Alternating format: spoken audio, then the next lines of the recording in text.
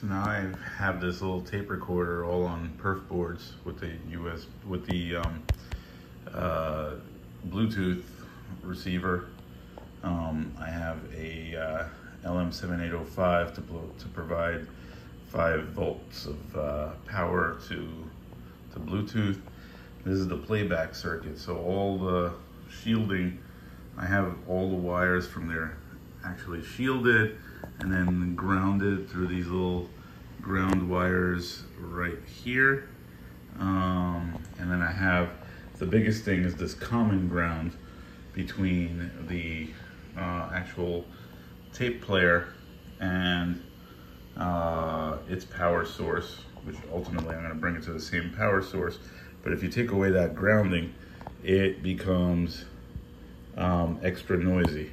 So even though it already has a common ground, but you could hear it right now. It's loud.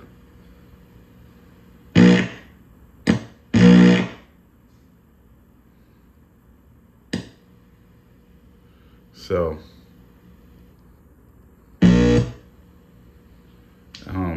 in order to prevent that, I have the big common ground, and it's nice and quiet now.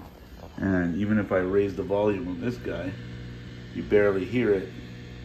You just hear the hiss of the speaker, the actual amp. And if I turn on what I pre-recorded on this,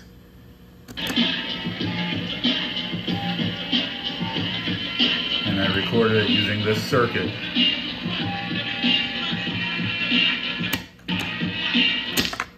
oop, I just popped out of there. I had to figure out a nice mechanism to keep that in. And now I have this separate grounding wire shielding this, so when I touch it, it doesn't give a buzz. If I take that out and I touch it, you hear that buzzing noise. And that's all fixed by just grounding that.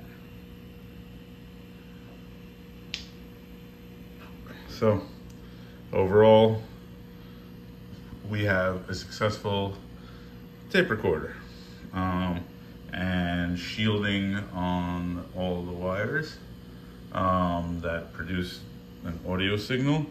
And like I used before, it's going out to this 1/4-inch adapter to a little guitar amp for now. So in any case, that works pretty well. So shielding and grounding is important. But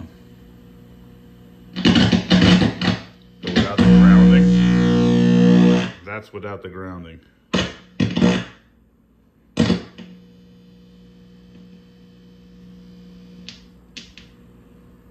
So it needs grounding. Excellent. Well, thank you for watching.